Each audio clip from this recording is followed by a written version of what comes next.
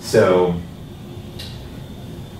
with this model, we run into this problem of subscripting. So y isn't a really good variable. It's like the phenotype, but like the phenotype of what? So sometimes we want to like subscript and be like, oh, this is the phenotype of Danny DeVito, right? And now it's not just the genetics at position I. So this summation, we basically took this guy, and instead of writing it all out for all m SNPs, oftentimes it's like 500,000 or 1 million SNPs, we just write it as this summation, and we say, okay, the genetics of Danny DeVito at the ith SNP that we're looking at, and we sum over that. And then this is his environmental component, and of course Schwarzenegger is an S, so you can see that up there. Of course, not everyone is named Danny DeVito and Arnold Schwarzenegger, so a lot of times we'll index with a J. So what we're saying here is that the phenotype of the jth individual is going to be this summation over all the genetics of the jth individual with the effect of those genetics, and then whatever the environment of that individual is. So I represents the different SNPs or variants there. Exactly, yeah. So I is summing over the SNPs, and J is just which individual is it we're looking at. Is that missing the population mean? Or is that something yeah, that's a great question. It is. And the reason it's missing the population mean is because usually we don't really care about the population mean. And I dropped it in here because I never write the mu in there. And the reason for this is we usually just will collect all our data and subtract the mean from everybody. And the reason is because that just transforms the y, it doesn't transform these values at all. And so it makes statistics and math more interpretable to get rid of the mean. So really what we just want to know is how much does it like move you from the mean as opposed to knowing what the mean is. So yes, some of my slides I will drop the mean value on, some of them I have it in there, and that's a personal problem on myself because as I was making these slides, I realized I started with having the mean in there and then I dropped having the mean and then I tried to fix it and did a horrible job of that. So, but yes, good, thank you for pointing that out. Yeah, so the index was the J.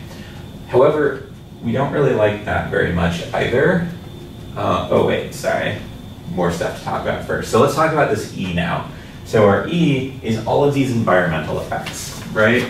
And we hate these. They're just annoying to us geneticists because collecting environmental data is like, okay, I have to go talk to this person and be like, hey, where'd you go to school? What school district was it? How much money did your parents? It's all these questions, and we don't like it. And people lie.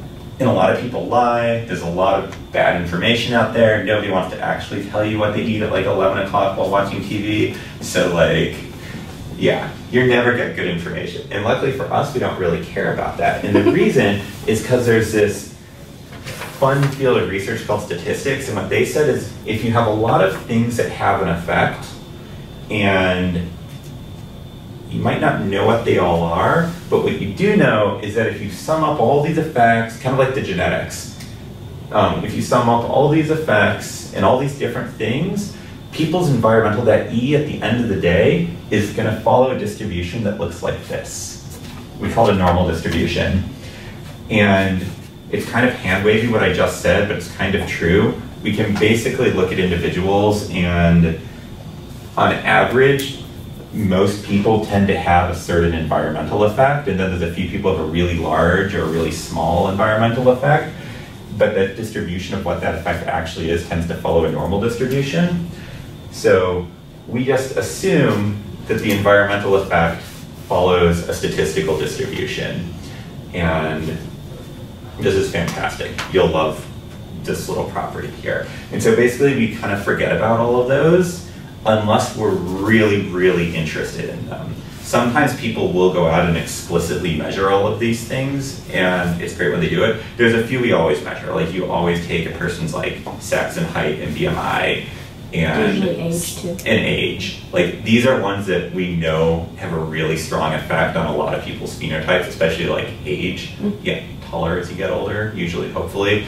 And so like... And also you can accumulate mutations. And you can accumulate mutations, so things happen. So there's a few that we always measure when we do studies, but like no one's gonna go and try to quantify your access to opportunity.